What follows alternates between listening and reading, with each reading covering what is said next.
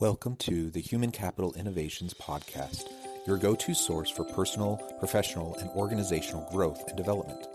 We hope you tune in often for all things people management, organizational development and change, organizational leadership, and social impact related. Maximize your personal and organizational potential with Human Capital Innovations Podcast.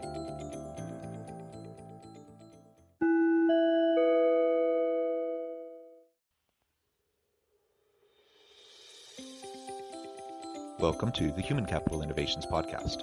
In this HCI podcast episode, I talk with Dr. Katie Nall about stress triggers and emotional freedom technique.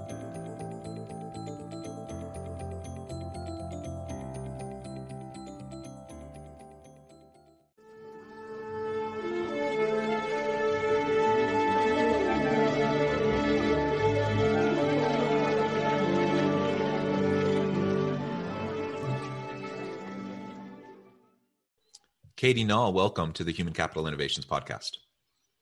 Thank you so much, Jonathan. I'm so excited to be here.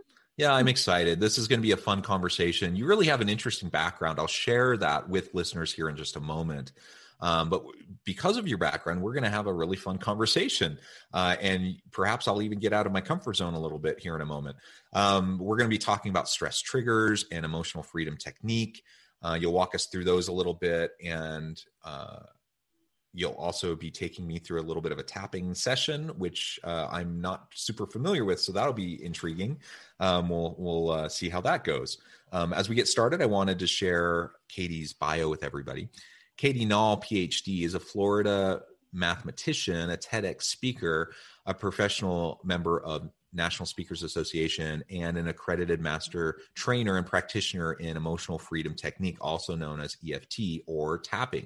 Dr. Nall enjoys showing others how to dissolve their waffles, worries, anxiety, fear, frustration, lethargy, and exhaustion, and stress. What a wonderful acronym, by the way.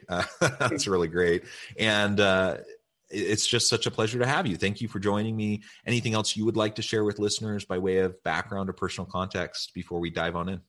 Yeah, so I'm accidentally been married for 48 years and have 5 adorable granddaughters. That's wonderful. Accidentally for 48 years. We were supposed to get a divorce after 2 years, Jonathan, and we just got, busy. Yeah, divorce is time consuming. It is. It takes a lot of energy. Yeah. Well, very, very good. Well, congratulations on the long marriage and beautiful family. And that's wonderful. Okay. So as we get started, I thought you could begin by just walking us through some of the common stress triggers, and then we can explore a little bit of what is specifically emotional freedom technique is, and then we can go from there. Okay. Thank you, Jonathan. So as it turns out, stress triggers can be different for different people. It has been found that there are 3 main reasons that trigger stress. One is uncertainty, one is lack of information, and the other one is loss of control. Don't know about you, Jonathan, but as far as I'm concerned, this past 18 months has been uncertain, lack of information, and loss of control. So a lot of people have hit their stress levels. And when we get stressed, it's not just the idea of being stressed. It's a physical way. We feel it in our bodies, right? We get a headache, our neck tightens, our shoulders go down. We make our chest may be tight, our heart will race. We may get butterflies in our stomach, and it actually can affect our health. When we have those kind of incidences, it turns out that physicians say that 80% of medical visits are stress related. So being able to control our stress, and that's the one thing I want your audience to hear today, is that you can control your stress, can make such a difference. Now, I accidentally got into this emotional freedom technique when I was researching for my dissertation. I was a mature student going back to school, getting my Ph.D., working on math education. And I wanted to work, Jonathan, with students who were mostly coming back to school and wanted to get through that last class. And you know what that last class was, right? It was always math. It's always math. My wife is a university math professor. Same thing. It's always math. It's always math. It's always math. And I wanted to help these students. So I started asking them questions like, what was it? Why? What? I can talk about history, or I can talk about English or business or anything else. And they don't like change color, where they start turning red, or they water the plants in the office with the sweat coming off their hands, or, some people get physically ill. And I was like, what is it about math that is triggering all this? So I started asking questions. And what I came up with is it was basically two things. One, somebody told them that math was difficult. It isn't. Or somebody told them that they were not capable of doing math. And I know that's not true. For years, I owned a Kumon franchise to help people increase their math skills. And I saw everyone from 2-year-olds to adults, from learning disabled to gifted, and everyone was able to learn math. So I thought, well, this is really weird. What's going on? So I started doing research on how to relieve fear and anxiety about math. And do you know what I found, Jonathan? Nothing. There's like nothing out there on really what they say, and your wife can probably attest to this. What they say is you need to get a study guide. You need to study differently. Get a different teacher. You need to do more. And I couldn't even get people to register for the class. They were just so overwhelmed. So I thought, this kind of sounds like a word problem. So what I'm going to do is change it. And I took away the math part and I said, how do people overcome fear and anxiety? And that's when I found emotional freedom technique. That was back in 2010 when I was listening to all 10 days of Nick Ortner's Tapping Summit. And I listened all 10 days. I bought the book. I bought the DVD. Students would come into my office here at the college where I'm an administrator. And I'd say, okay, I have no idea if this is going to work or not, but let's try it. Well, one by one, they were coming back and saying, I got an A in math and that's never happened before. And I can't believe I passed my math class. I'm like, I wonder if this stuff really works. I don't know who was more surprised, the students or me. And so we started kind of checking this out. And I thought, I really don't know what I'm doing. I probably should get trained. And as it turned out, Jonathan, I was right. I had no idea what I was doing and it was still working. But I did find that in the process of, trying this out, I did accidentally kind of get people into a painful trauma state. So tapping is very powerful and it can be used for good and it can also be misused. So I've now had training in level 1, level 2, level 3, trauma, quantum, which is past lives. That's a whole nother discussion. And now I'm so excited. Finally, after 8 years of study, I'm now a master trainer and practitioner. So I train others in tapping. And one of my goals is to make sure every math instructor, so I might want to talk to your wife, make sure every math instructor knows how to do tapping for themselves and for their students. So would you like to try it? Yeah. So, that's super interesting. And yeah, my wife has talked to me a lot about math anxiety and the origins of that. And like you said, there's a dearth of good research out there on what to do about it. So very good. Yeah. Let's give it a whirl.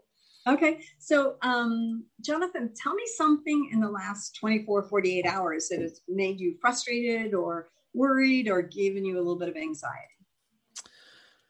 I was actually venting to my wife a little bit about this last night, but I just had some frustration at the university.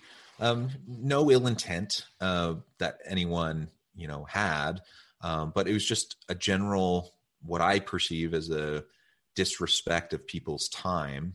Scheduling a last minute meeting that's mandatory. Everyone's expected to attend, no notice, no agenda. Just that you have to be there and you have to then shuffle everything that, is coming the next day. Right. So I was frustrated about that. And unfortunately, that kind of thing happens more than it should. It really should never happen, but it was happening more than it should. And so I was venting a bit about it and definitely was frustrating. My son actually came over to me after I'd been venting to my wife for a few minutes and he just sat down next to me, my little 10-year-old. He's like, Dad, did you have a hard day at work? What are you Oh, frustrated with today? And I was like, that was so cute. But they must know, when. oh yeah. Oh yeah. Yeah. Their emotional barometer is much sharper than mine. I know that. Yeah.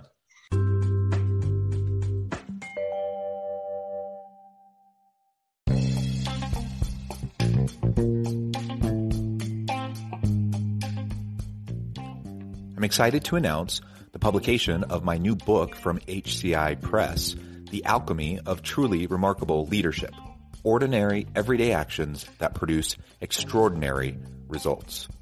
Consider how the nature of work has shifted over the past 50 years.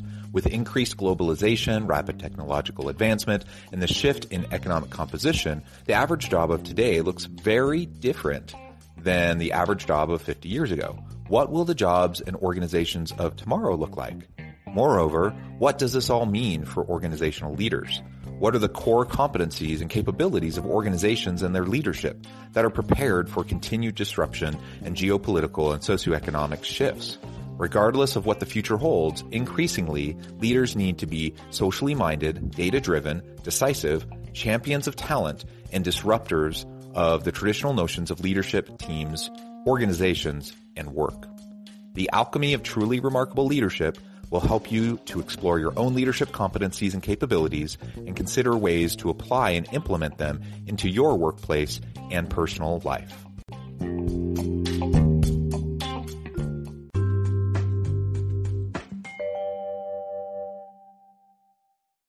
So when you think about how frustrated, them scheduling, events with no agenda and meetings, from the top of your head to the bottom of your toes, where do you feel that frustration in your body? Interesting. I don't know. Maybe in my chest. Okay. And from 0 to 10, where 0 is like, oh, no big deal. I know that's what they're going to do. I'm just going to roll with it. And 10 is the most frustrated you've been in your entire life. Where is that, Jonathan? Oh, it's probably like a 4 or 5. Yeah, just enough to be irritating, right? Yeah. Okay. So what I'm going to do is I'm going to lead you through the tapping spots that we're going to tap, and then we're going to add words to it. Okay. The clinical research that's been done in the last 40 years around the world about tapping has shown that tapping on the spots can relieve some of the waffles, but when you add words, it's exponentially more effective. So I'm going to lead you through this, and you can follow along. And for your listeners who are not driving, I would encourage them to follow along as well. So Jonathan, you can use your right hand or your left hand, and that area between your wrist and your little finger, I want you to take the other hand and tap right there. Yeah, okay. There you go. And I want you to think about when you got that announcement. Was it an email that you got sent? Yep. Yeah. Oh, yeah. It's always those emails, right? And sometimes we conveniently forget to read them, so we can't make it to that meeting, right? And then think about that. And then what I want you to do is you can take your right hand or your left hand and tap right on the top of your head, on the crown of your head. Or you can use both and do the monkey move. It doesn't matter. And then I'm warning you, I'm doing a close-up because I want you to get to the right spot. And it's right above the edge of your eyebrow, right above your nose. There you go. You got it. And tap right there and think about that, getting that email and saying, oh, not again, right? And then on the area between your edge of your eye and your hairline, and again, you can use one side or the other side or both, it doesn't matter. And you tap right there. And then the next spot is where I keep all my bags, convenient so that I can travel easily, and that's under our eyes. And you tap under there. And then the next spot is above your lip, under your nose, and you tap right there. You may find yourself doing this in these unplanned meetings anyway, just when you're feeling stressed, right? And then under your lip, above your chin. And then I would like for you to take both hands and cross them at your wrist and kind of tap right on your collarbone. And then the last place is about 4 inches under your arm, and just give your ribs a good thump. And then what I do is I ask my clients to put your hands on your shoulders and then go all the way down your hands and blow all your air out like a cartoon figure. So it looks like this.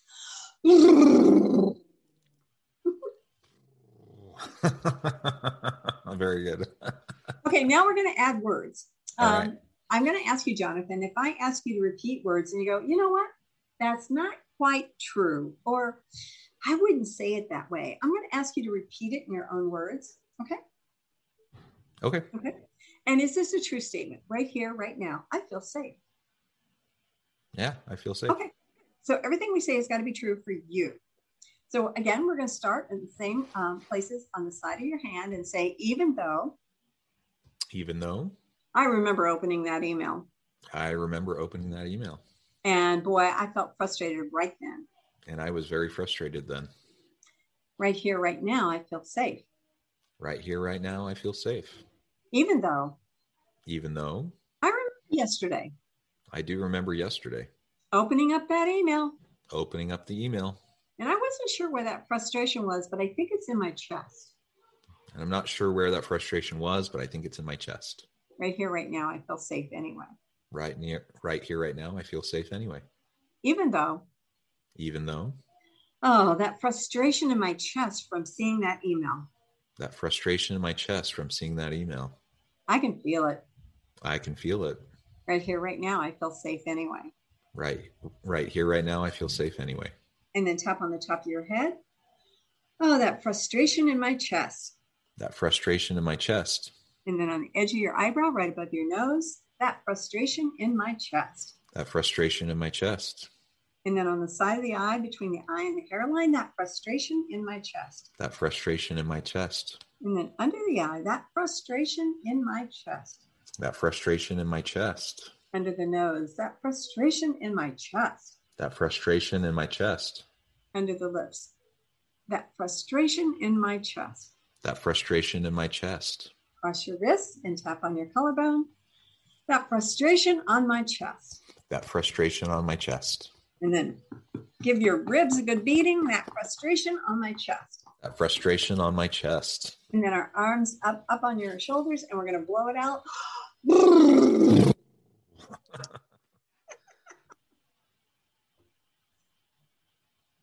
So when you think about the frustration now, Jonathan, how's that feel? Oh, it feels light. It feels great. As it turns out, as we peel back the stress, as we dissolve our waffles, we are able to have clearer thinking. We can make better decisions. We are actually healthier. And relieving that stress is something that can be done easily with tapping. Clinical studies have shown that working between cognitive behavior therapy or talk therapy, EMDR, which is eye movement desensitization reprogramming, and tapping, EFT, they found that among the three of them, that EMDR and EFT are way more effective. That is that once you clear something out in all the aspects of it, it does not return. With EMDR, you have to be sitting with a trained therapist because it may go into a trauma response. But with tapping, you can actually hire a mathematician to help you. And once you know it, you can use it yourself. So people can see me driving around town sometimes with one hand. And when that jerk pulls out in front of me, I can tap away all that anger and frustration and rage that I have that somebody had the audacity to pull out in front of me. So you can use it anywhere. Well, it's really interesting. So this is my first exposure to this. I haven't read any of the studies. I haven't done it before. I can say genuinely that I feel like lighter. I feel just better. Right now after having gone through that, and I have suspicions about what some of the mechanisms might be. From a psychological standpoint, from a physiological standpoint, and just the mindfulness practice of the tapping, the kind of the breathing and the words and like all of that together just seems to provide some release. And I think that's wonderful. And so what a fun opportunity to have that experience. I really appreciate it. And a good, as you described and walked me through that, listeners can, think about that and see how that applies to them. And whether or not anyone listening is like, tapping, I don't really care about that. Okay, whatever. I think ultimately it's a good reminder that we all have our stressors. We all have our triggers. And we have to be able to cope with them. And we either choose healthy coping strategies or we choose negative coping strategies. And by default, I think a lot of us end up with negative coping strategies that can really drag us down further. We all have stuff. We all have difficult things we have to face in life. We all have difficult things at work or at home or both. And it's, hopefully over time we can learn to practice self-care, and we can learn to cope in healthy ways with those stress those sources of our personal stress. And then we can find techniques that help us to get more centered, that help us to find that release, and just the mindfulness practices, the breathing, all of those sorts of things can make a really big, quick impact on you and set you on the right track for the day. So thank you, Katie, for walking me through that. Are there any other elements of that you think would be worth highlighting or describing for listeners? So the training actually includes a lot of different, what we just went through is called a basic recipe. I've had clients in the last 11 years where we've worked with deep-seated emotions. And I read something the other day, Jonathan, that I had this huge aha moment. When we are quite young and not, we don't have a lot of cognitive skills, but we're learning things, and we do something that we may have put ourselves in danger or somebody else in danger, and our parents are trying to keep us safe, right? And so they may have yelled at us, or they may have said something or tried to correct us. And so we may have like this frustration that we start off with frustration that we can't do something, but then it may be layered with disappointment that we've disappointed people we love, or it may be layered with fear, because for some caregivers, there could be fear, or it could be layered with who knows however many different kinds of negative emotions. And so when we get triggered by uncertainty, lack of information, or loss of control, we may not recognize that it's back when we were 2 or 3 or 7 or whenever that something happened, and we have all these other negative emotions coded on top of it, and it's layering them off. Because the word emotion, is a combination of energy and motion. And when we have a response to something, and we all have different responses to different things, as we have a response to something, that response we should have that emotion, and then it should continue on. I mean, we've all had joy, we've all had happiness, we've all been delighted at something, but we don't stay that way.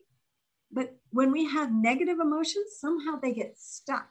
And I believe they get stuck because they got layered with other negative emotions. Yeah. And I was the queen of positivity before all of this. And when I sat my husband down and said, okay, we're going to try something new. And I turned to him and I said, okay, tell me what you're feeling negative about today, which I could have said it because, we've been together for so long. And he kind of gave me a side eye and he said, is this a trick? Because, for decades, you've been telling me to be positive. I'm like, no. Positivity hasn't been working. We got to try this now. Well, he was hesitant to try, but we still got through it. And then I realized that, being positive all the time is great, but that just means that the negative emotions are stuck in us, and it's releasing and acknowledging those negative emotions so that energy can move through us, and that we can then have joy and delight and love and all of those other emotions. Well, I love it. I love it. Thank you, Katie, so much. It has been a real pleasure talking with you and learning a little bit more about this technique and just thinking more about stress and coping strategies. Before we close today, I just wanted to give you a chance to share with listeners how they can get connected with you, find out more about your work, and then give us the final word on the topic. So I have a TEDx talk that's in my YouTube channel. They can reach me through my website, which is play on words. My last name is Nall, Nall, followed by the word edge, EDGECO.com. So it's knowledgecompany.com. They can email me at hello@drnall.com, or I'll even challenge your listeners that they can call me directly, and I'd love to talk to them. I'm at area code 772-226-0167, and I would love to hear from your listeners. Wonderful. Thank you so much, Katie. It has just been a real pleasure talking with you. I encourage listeners to reach out, get connected, find out more about what Katie can do for you. I hope we can all manage our stress better because we all have it. We all have hard stuff that we're dealing with. And as always, I hope everyone can stay healthy and safe, that you can find meaning and purpose at work each and every day. And I hope you all have a great week.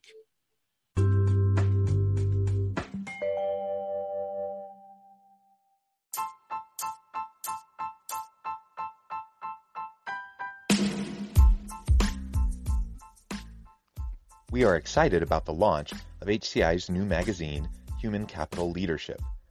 Human Capital Leadership is a free, interactive e-magazine designed to help individuals, leaders, and organizations find innovative approaches to maximize their human capital potential. We will be publishing issues quarterly in August, November, February, and May. Check out the first issue and let us know what you think.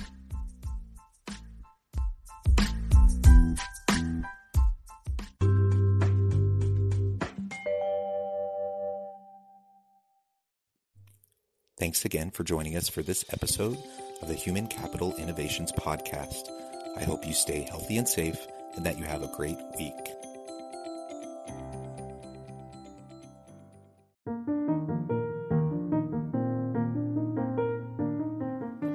Check out our new weekly LinkedIn newsletter, Alchemizing Human Capital, exploring industry trends via original research and interviews with executives and thought leaders from across the globe. We look forward to having you join us.